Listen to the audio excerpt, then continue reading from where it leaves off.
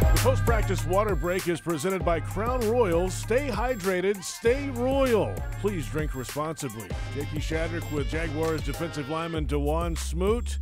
You know, rebounding from a loss, moving ahead, though it's a short week. You got to put that one in the rear view as a team and look forward to Thursday night football. Right. I mean, that's what we're trying to do. Knowing that it's a short week, I feel like this week, and I've been telling everybody around the stadium, it's a mindset game. It's whoever gets their body back and whoever's focused out there by Thursday. So. Yeah, and this is an environment in this building you can rejuvenate and get right pretty quickly. They've put everything in place for the players to be able to do that on a normal week.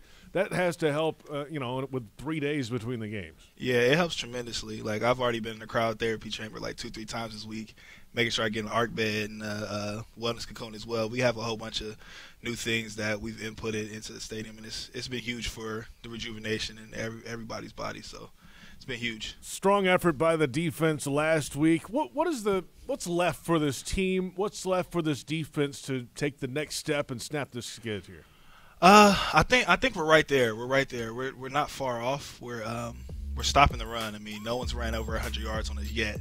And that's credit to all these big guys that we got in free agency with, Malcolm Brown, with Roy, with all them guys. You know, they're stopping the run, and it's been huge. I think we're like right there. We're just looking for that little spark, what everyone says. We're just looking for that little spark, a little more turnovers to be able to turn this thing around. Yeah, to your point, the Jaguars defense is 7th in the NFL in yards per rush allowed. That's fantastic work so far. It's a good start.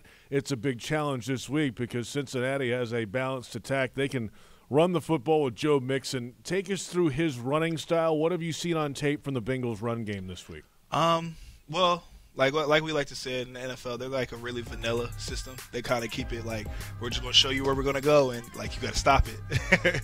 And with Mixon, he's a great running back, has great balance. So I think we just got to really just be in our gaps, play sound football, and just get a lot of bodies on him at the end of the day.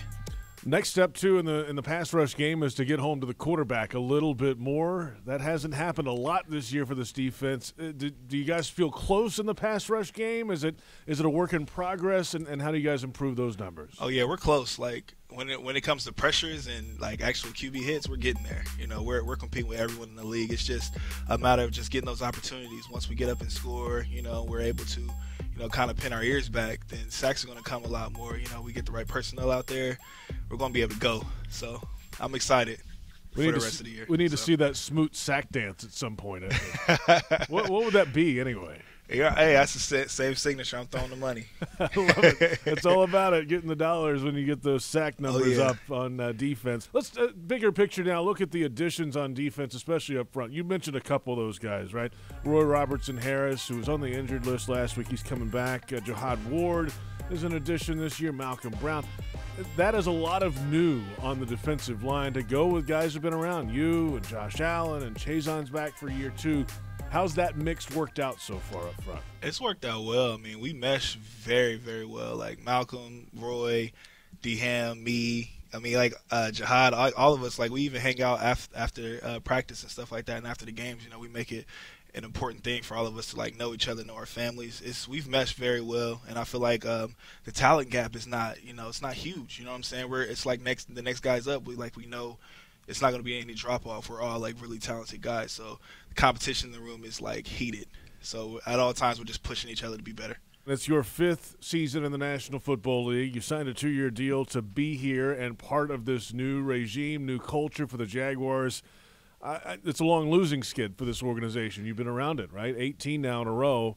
And I'm sure you take that personally. How does that feel? It can't be great. No. You have to have a mindset of wanting to just break that string and move forward as an organization. That's why you signed back to come in here again, right? Exactly. Like I believed in the coaches. I believe in the system. I believe in the players that they brought in as well. I feel like we're definitely right there. We're very, very close to getting that win.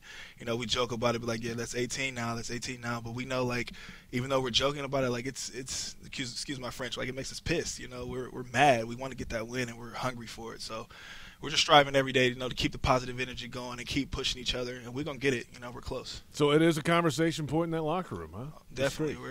We're making sure we don't want to lose anymore. We're ready to win. like now. Yeah, So like, we're gonna go get it. Like Thursday night would be Exactly, a good like start. Thursday night would be great. No doubt. Hey, Dawuane, thanks for the time, man, and thanks for joining us on the post-practice water break presented by Crown Royal. Appreciate your time. Thank you for having me.